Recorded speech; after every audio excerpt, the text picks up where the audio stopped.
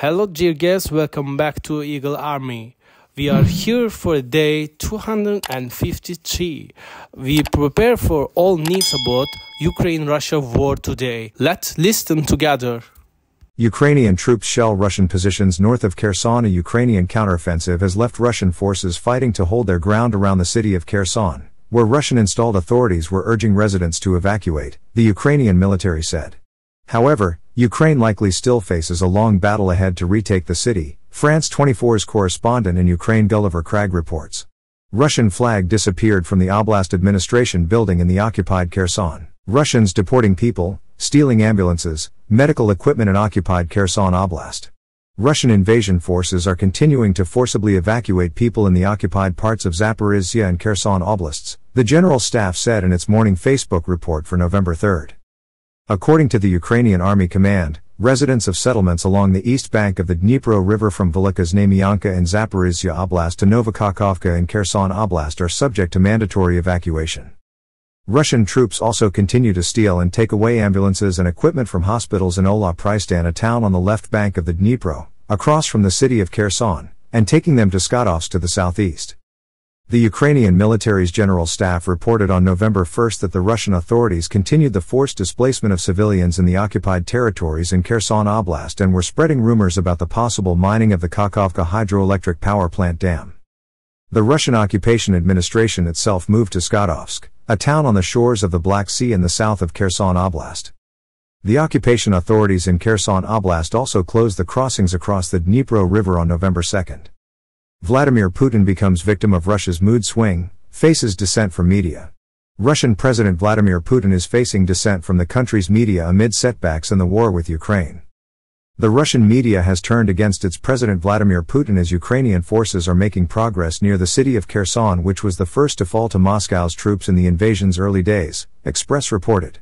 Retaking Kherson would be a major prize for Ukraine's President Volodymyr Zelensky and could also indicate who will ultimately win the war. According to the Express, Russian media outlets initially tried concealing frightening facts from its public but have now started showing their frustration. The lack of progress by the Russian troops in the war has made broadcasters and the print media. The BBC's Moscow correspondent highlighted the frustration in the Russian media in September by translating a few Russian newspaper articles that covered Ukraine's defense in Kharkiv, where the Ukrainian forces were able to take back a large area of territory from the Russians.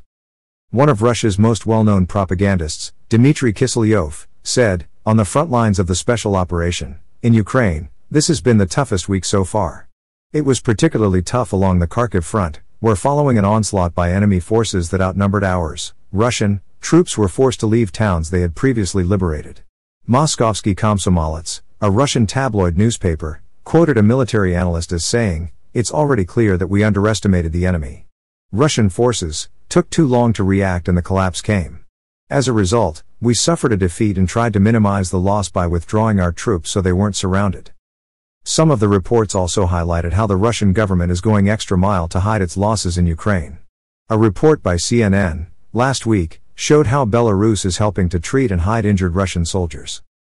The report by CNN said that Belarus allowed Russian troops to use the country as an entry point into Ukraine and stage an attack on Kyiv in the early stages of the war.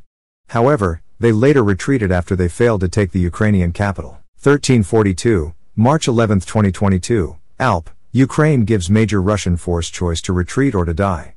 A major Russian military force faces a crisis in southern Ukraine, according to Western officials who expect Ukrainian troops to liberate the crucial city of Kherson in the coming weeks. They are creating circumstances where Russians have two options, either to retreat or to die because they don't have additional equipment, a senior European official told the Washington Examiner. Ukrainian officials have worked to present Russia with that agonizing choice during a fall counteroffensive characterized by effective use of artillery and step-by-step offensives by small infantry units. Russian forces tasked with holding the Kherson region's namesake capital city must contend not only with the methodical opponent before them, whose efficacy has been described even by Russian military analysts, but also the logistical problems that arise from the mighty Dnieper River that bisects the Kherson region and divides them from their supplies further east. They will be evacuating pretty soon, another senior European official predicted. There is an army, some 20,000 strong army on this right bank of the river, a Russian army with proven, elite troops, without proper supplies. If they let them be encircled by the Ukrainian army, they could lose their most valuable troops there. 1342, March 11, 2022, Alp, Ukrainian President Volodymyr Zelensky, for his part, doubts that Russian President Vladimir Putin will authorize such a withdrawal.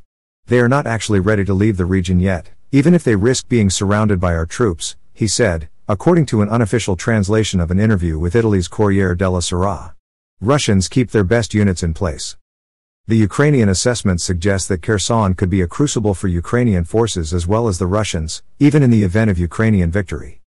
The Russians know how to fight, Ukrainian Major Roman Kovalev, a Kherson-bound battalion commander, told NPR. They learn fast. They're not the same forces as they were in the spring. It is hard to fight them. An intense struggle would be consistent with the strategic significance of Kherson.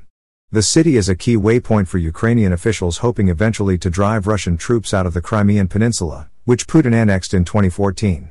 And Russian forces have treated it as a gateway to the rest of the Black Sea coastline, including major port cities that power the Ukrainian national economy. It will be a blow for their plans, a really serious blow, to take Odessa, the first senior European official said. Ukrainian and Western officials blunted that line of attack months ago, but the guy in Moscow has not given up the dream, the official added. Putin has given a ferocious, yet indirect, response to Ukraine's counteroffensive. Russian forces, aided by Iran, have conducted intense and sustained attacks on a nationwide array of Ukrainian energy infrastructure. Russian diplomats have reinforced that campaign with dirty bomb allegations perceived in Kyiv and Western capitals as a thinly veiled threat to use nuclear weapons. Of course, the political will of Putin is to keep it as long as possible because that would be a huge blow to his image, the second senior European official said. So in this situation, the Russian command is in a desperate situation, between the political will of Putin to keep this territory and the military necessity to release it as soon as possible. In any case, Putin's tactics in recent weeks have not stymied the Ukrainian maneuvers in Kherson. The Ukrainians are picking up speed, are moving more quickly than they had been for the past month in Kherson Oblast, toward and surrounding Kherson City, former U.S. Ambassador to Ukraine Bill Taylor said. The city, of course, is on the right bank, is on the west bank of the river. Those bridges have been damaged by HIMARS, we know, for weeks now. Ukrainian forces have used a combination of U.S.-made multiple launch rocket systems, known as HIMARS, howitzers, and commercial unmanned aerial drones to target Russian heavy weaponry and storage sites. The targeted strikes have helped to offset the numerical advantage that Russian artillery forces were expected to enjoy. There is an idea the Russian army is infinite, but it is a myth, a Ukrainian artillery major in Kherson told the New York Times. The intensity of fire has fallen by 3 times. It's realistic to fight them. Russian forces reportedly are preparing for a potential retreat across the river. According to available information, the enemy is setting up defensive positions on the left bank of the Dnieper in the Kherson Oblast, Ukrainian military officials said in an operational update released last week. For example, in the area of the settlement of Hornostevka, engineering and sapper units of the Russian occupying forces mine the coastline, leaving small passages for a potential retreat of their troops from the right bank. Officials with Russia's occupation government have called for an evacuation of civilians from the area, though the operation is beset by allegations that Russian officials are forcing Ukrainian citizens to leave for Russia. As a feature, the evacuation of the civilian population from certain settlements of the left bank part of the Kherson Oblast was noted, the Ukrainian General Staff added in another update. According to the available information, since October 31st of the current year, the removal of collaborators with their families, medical personnel and equipment from the Central District Hospital has started from the settlement of Hornostevka.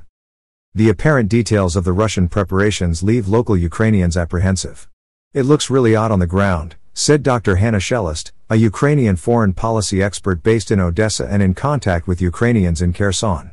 They took all the weapons to the left bank and, then, turned them to the side of the city.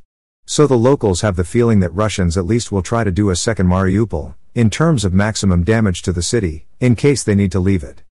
Zelensky has signaled that Ukrainian forces are determined to liberate Kherson, whether Russian troops withdraw or stay and fight.